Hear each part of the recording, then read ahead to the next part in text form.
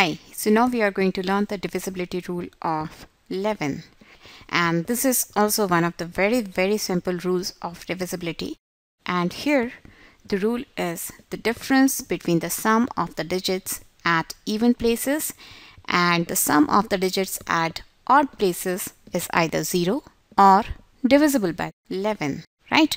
So suppose if we have a number like 50,248, it is a big number, so we have to check its divisibility, right? So what is the first step? First step is we have to identify the digits at even places and odd places, right? So if I start counting from the rightmost side, this 8 will be at odd places. It is the first place, then this is the third number, and this is the fifth number, right? So what they are saying, the sum of all these digits and the sum of all the digits at even places, if we find the sum of these digits and then find the difference should either be 0 or it should be divisible by 11, right? So the sum of the digits at odd places is 5 plus 2, 7, and 7 plus 8, 15, right?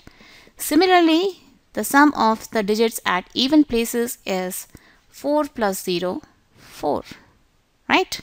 And what we have to do now? Yes, we have to find the difference. So to find the difference, what we do? We subtract the smaller number, which is 4 over here, from the bigger number, which is 15, right? We have to do 15 minus 4, and this gives us 11, right? And this 11 is the multiple of 11. 11 ones are 11, right? So this will be divisible by 11. Any number is always divisible by the number itself. 11 ones are 11, gives us remainder as 0, right? So this says, or this suggests that this number 50,248 will also be divisible by 11, right? So let's check the validity of the rule. So for that, we will divide this whole number 50,248 by 11 and see whether we get the remainder as 0 or not. So let me remove all this extra calculation, right? So what we have to check? We have to divide this number by 11, right? 11 fours are 44.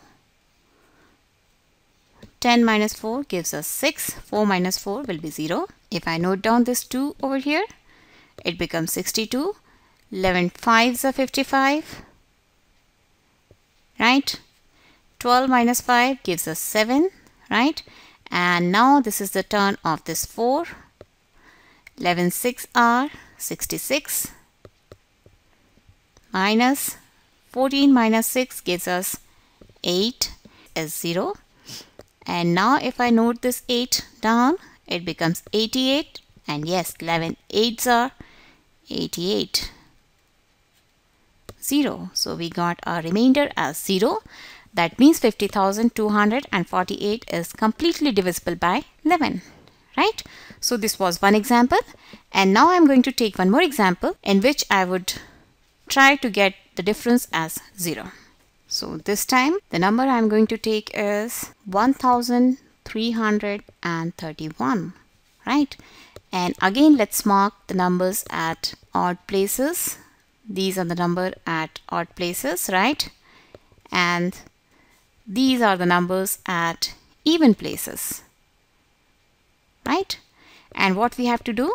Yes, we have to find the sum of the digits at even places and the sum of the digits at odd places. So in this case, if we find the sum of the digits at even places, 1 plus 3 gives us 4, right? And same is the sum of the digits at odd places. They are also 3 and 1. 3 plus 1, again 4, right? And now if I find the difference, it will be 4 minus 4. This gives us 0, right? So this number 1,331 should also be divisible by 11. So let's check it by dividing it by 11. So the number we have to divide is 1,331, right? And this we have to divide by 11. 11 ones are 11. if we subtract 3 minus 1 gives us 2, 1 minus 1 is 0. Let's note this 3 down. 11 2s are 22. And if we subtract 3 minus 2 gives us 1. And this is the turn of noting down this 1 over here. And again 11 ones are 11. And 11 minus 11 is 0. So we have got our remainder as 0. That means 1331 is divisible by 11, right?